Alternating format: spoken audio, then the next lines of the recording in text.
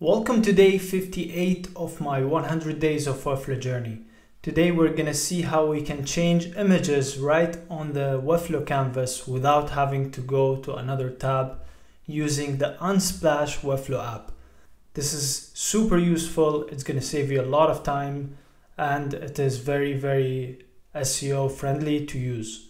So without further ado, let's check this out. Don't forget to subscribe, give me a thumbs up, and stay tuned on this 100 days of Webflow journey.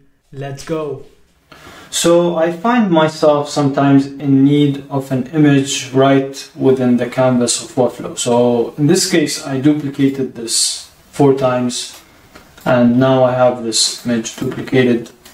So what I need is, instead of me going to unsplash.com, downloading an image, changing the name, compressing, doing all that, I just need the image directly here. And in order to do that, so I will just have the Unsplash Webflow app within Webflow. So you just get the Unsplash app, you connect it to your website, you launch it here, you will get this little widget, and you'll just click on the image that you want to change and just get that image, which is super simple. You just click and it's already there. You can do this multiple times, so let's click this.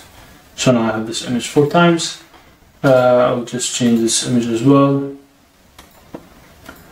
and you'll see that once you click on the image, you'll see that it is getting its attributes, or it's getting its source from Unsplash directly.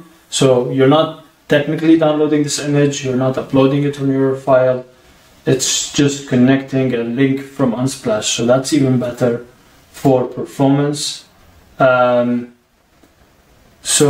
I just need to style them all the same. So instead of Unsplash image, it will be called image full. Yeah, this is it.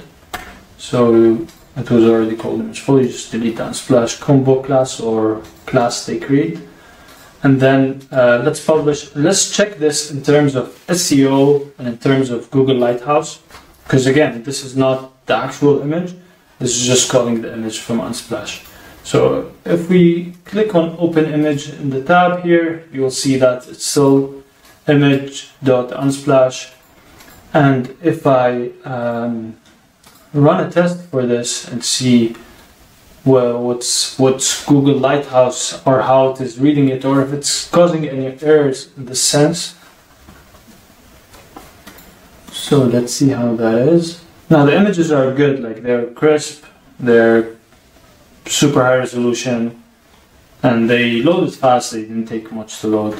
Like, I'm sure they're huge in size, but they loaded fast. You see, even Google Lighthouse has no problems loading them. There was no issues here, and everything seems to be fine.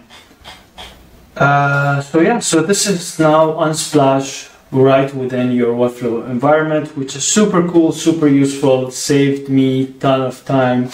Thank you for watching this video. I hope I taught you something today. Make sure to subscribe, give me a thumbs up, and stay tuned on this 100 days of Webflow journey. See you tomorrow.